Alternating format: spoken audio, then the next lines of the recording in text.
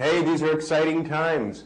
In May 6th, only 9 or 10 days off, we go to the Canadian Supreme Court in Ottawa to present our arguments about why marijuana should be legal. And it's really important because the government of Canada is proposing sometime in June, they say, that they're going to be lowering the penalty for having under maybe now just 10 grams or 20 grams of marijuana. It was once a 30-gram threshold. Now it's coming down. And our minister, Marc, he said he's going to go to the U.S. and explain to them that it's going to be enforced very severely, blah, blah, blah. So already the message from the government is that this is going to be a very watered-down, inconsequential bill. It's still moving in the right direction, but it's moving very little in the right direction. Well, we're going to the Supreme Court on May 6th to ask the court to make it so that Parliament can never criminalize smoking marijuana. And hopefully as a consequence from that, growing marijuana and cultivating marijuana, that possession should not be a criminal offense of this plant.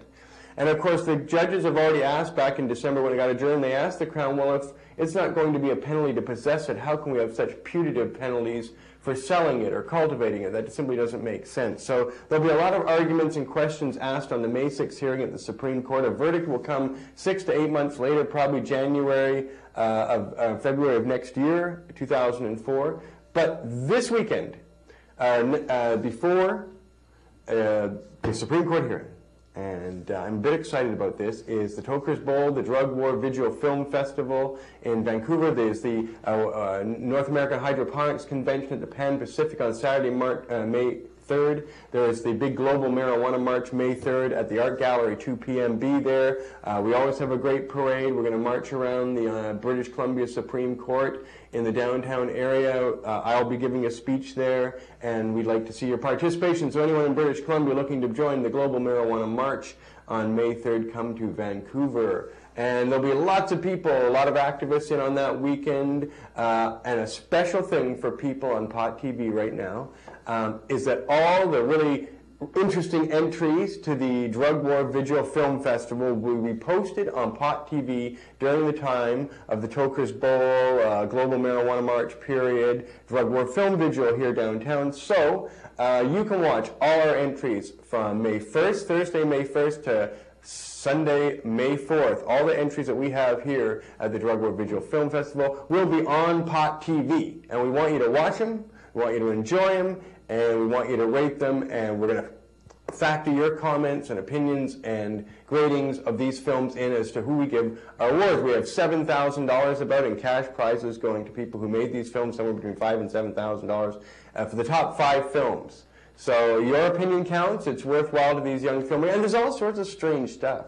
I was asked to preview a movie that seemed at first to have questionable artistic merit, and it's The Three Stooges interpret Reefer Madness, the 1936 film. And I mean, that's pretty twisted. Here you got so what they submitted was a 15-minute film done in a 1930s, 40s style, featuring 3 people posing as the Three Stooges and doing a damn good job of it, if that's a good thing, and doing Reefer Madness in a very stylistic and strange and disturbing way.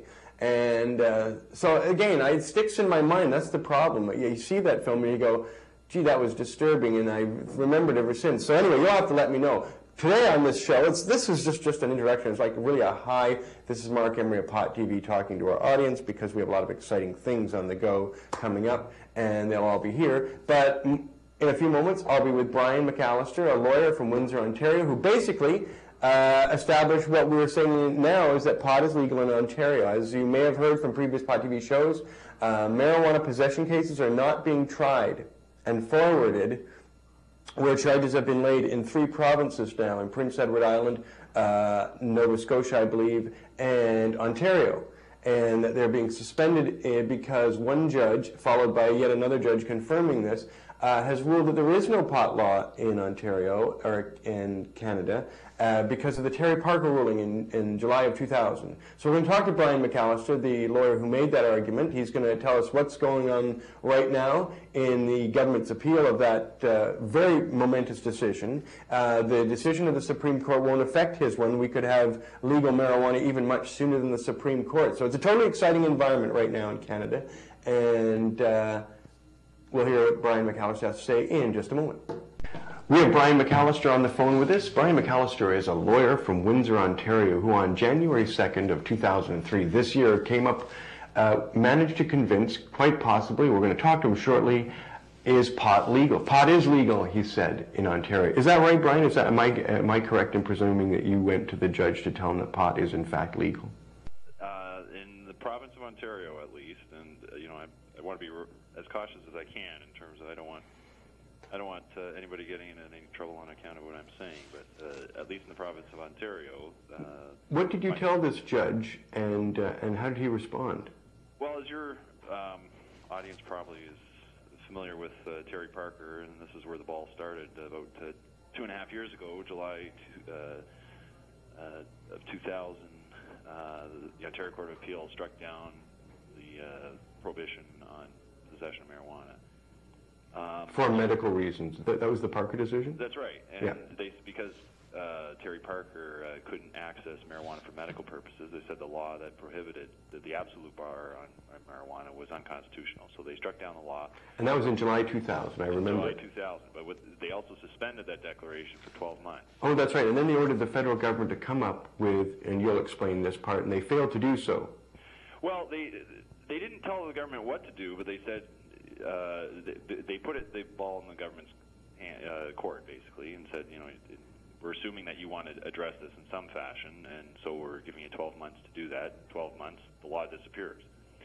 You should stop right there to repeat. They said if you don't have the law changed in 12 months, there is no marijuana possession law. Well, isn't that what they said? They said... We were certainly under that impression for the year. Conditional on anything, quite frankly. They didn't make it conditional on anything. They said in 12 months, the prohibition is gone. So I think what they assumed is the government would enact some sort of prohibition that would include an allowance for medical users. The government didn't do that, though. They simply brought in some rules that allowed people who sought access to marijuana for medical reasons to apply for it. But they didn't actually come out and explicitly say, well, by the way, pot's still illegal.